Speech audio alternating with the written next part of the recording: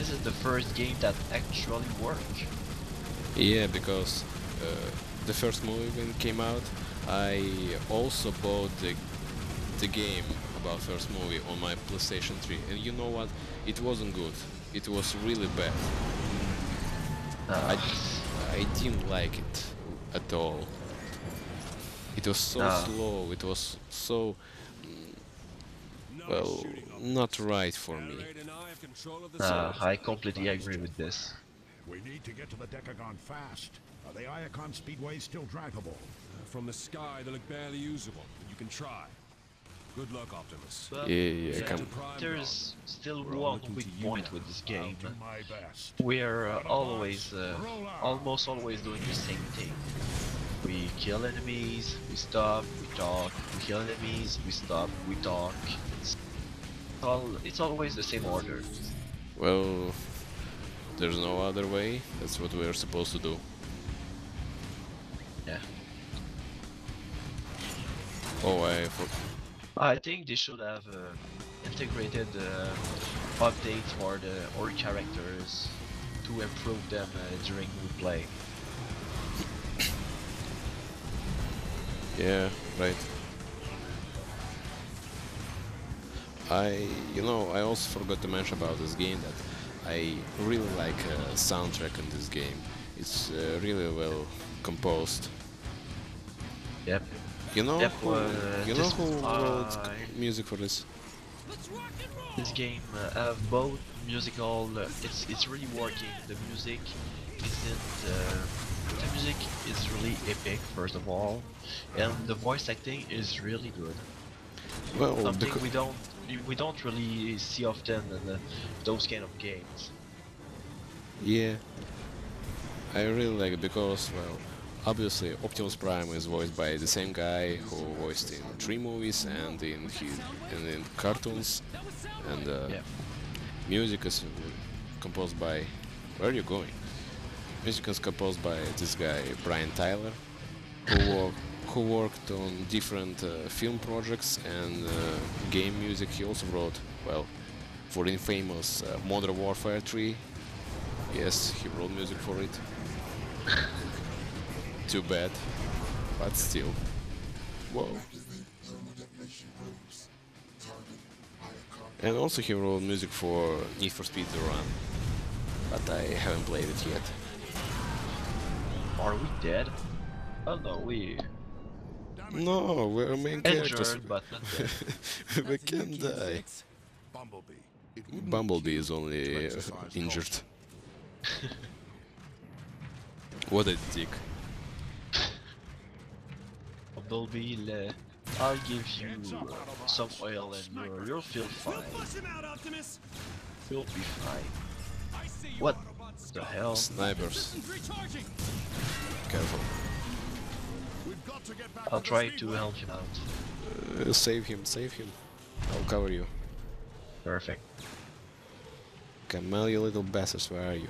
Let's go, Autobots, we can do this. Oh, shoot.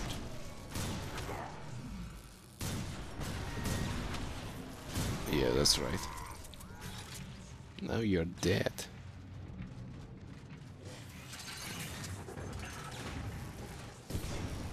Actually, I can say one thing about it. It's the first ever game that Activision didn't fucked up. Yeah, Activision can fucked up some Spider-Man games, can fucked up a lot of games seriously. But this one doesn't feel like it. It looks polite, it's a good one.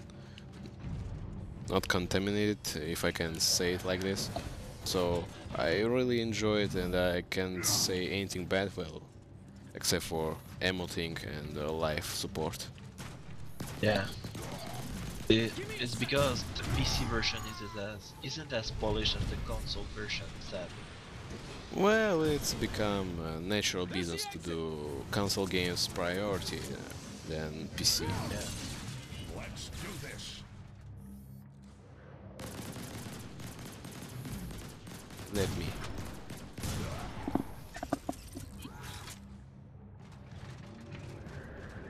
And I recently watched a new trailer for Fall of Cybertron and showed this new Autobot Grimlock, who is T-Rex. It's really awesome looking. Citizens of Iacon, your new ruler, Megatron, has arrived. He's like ripping apart enemies, throwing them across battlefield, and doing such a big damage. He's just awesome. What the hell?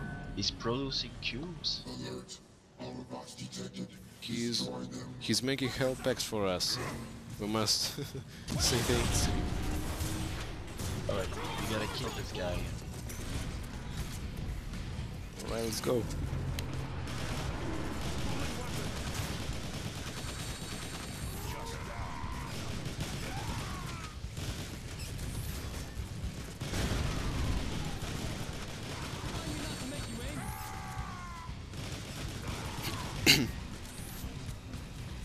My god.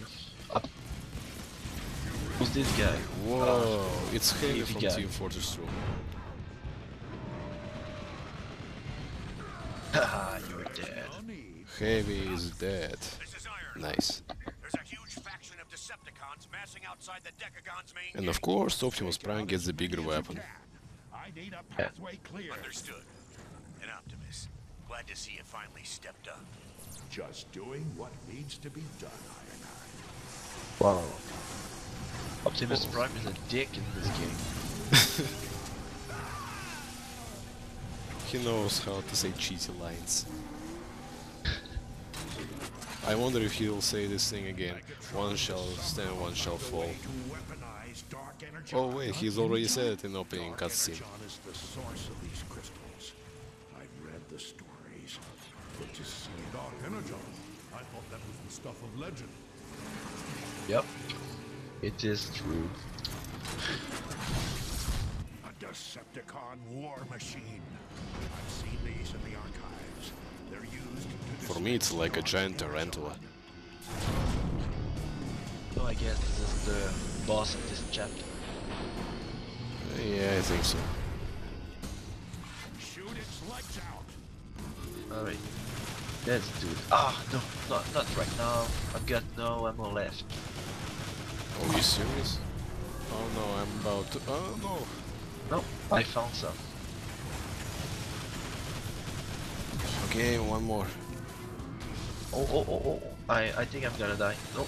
Oh no, I found a cube. I'm alright. Yep. Alright. Oh. Let's shoot this fucker. I have no ammo. How am I supposed to do it?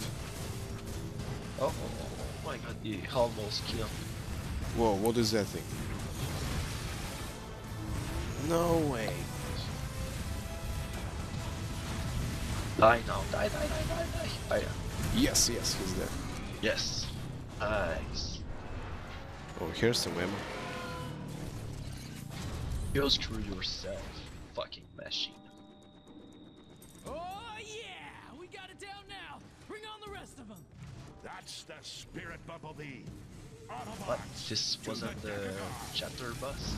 No, that will be too easy. Yeah, I guess. Let's continue.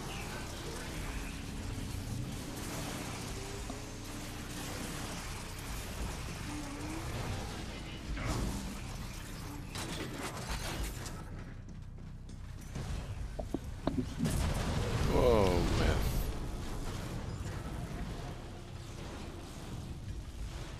Alright. Well, nice one. But I must admit this game is really fun to play. There's a really important point that when we review a game, it is never mentioned. A game can be a game can really be of high quality, but can be boring as hell. Yeah, that's true. But this game isn't a top-notch quality game, but it is really fun. I mean, I don't bore myself when I play, and that's really important. I fully agree because sometimes when I play, I just want to finish it quickly and then delete from my PC because I don't want it Yeah. anymore. I can't stand it anymore. But I want to finish it quickly so I understand what's gonna happen next.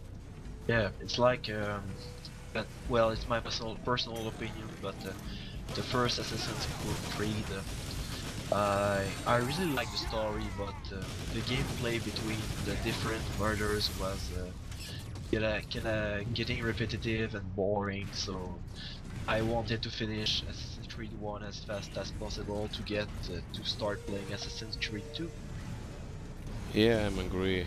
As I just finished recently the latest one, Revelations, I just want to see what the story will lead to.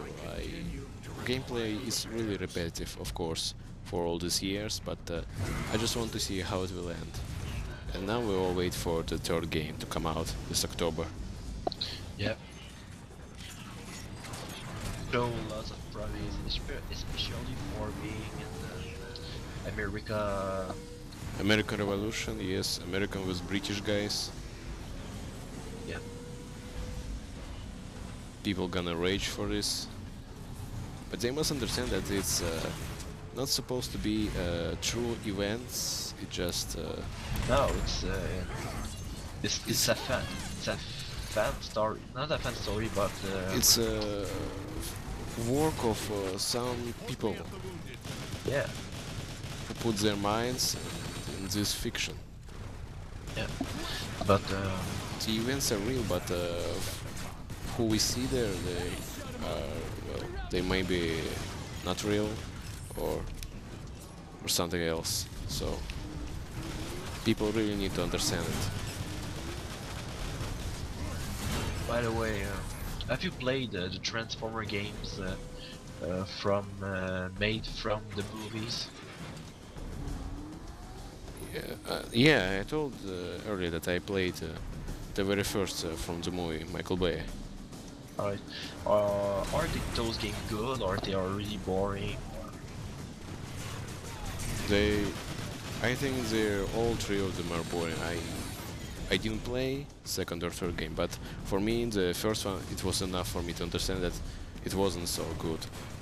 Alright. So I guess War for Cybertron is unique. Yes, it's unique. It's not on Earth. It's about Cybertron. It's clearly about well, how it's supposed to be. Yeah. The game is made by fans for fans, as I said earlier. So I appreciate the hard work the developer team put. Yeah. And it's a good way for me who didn't watch the online the cartoon or read any comic book. I don't know a lot of things about Transformer, but it gives me visual or about